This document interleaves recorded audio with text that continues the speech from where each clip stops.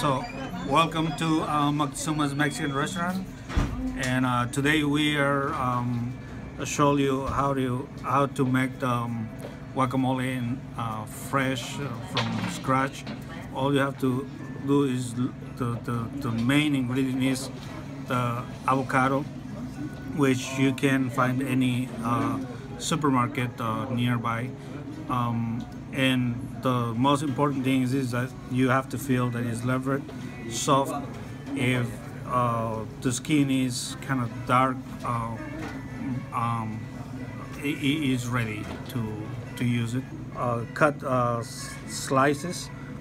So all we have to do is just mash the avocados. So this is the trick to mash the avocados, and you have to go. It doesn't have to be perfect. You can leave some bigger sizes. It doesn't have to be perfect. Okay, and as soon as we got that part, it's very fast and easy. All you have to do is just a red onion, chopped very fine.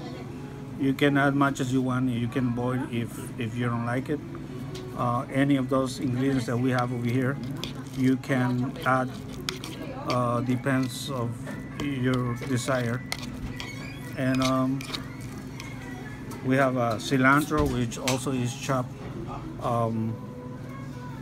And you can add much as you want. You can boil it if you don't like it. And then we have tomato, was also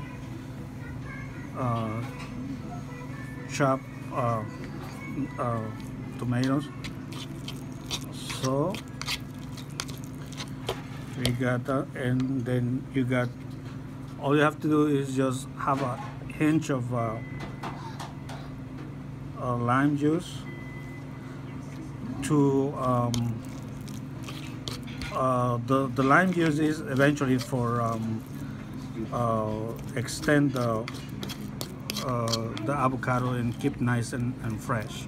So that is the only thing about it's like a preservative. And you can add salt as you desire. And the guacamole is ready. So here is the guacamole at Moctezuma's Mexican restaurant.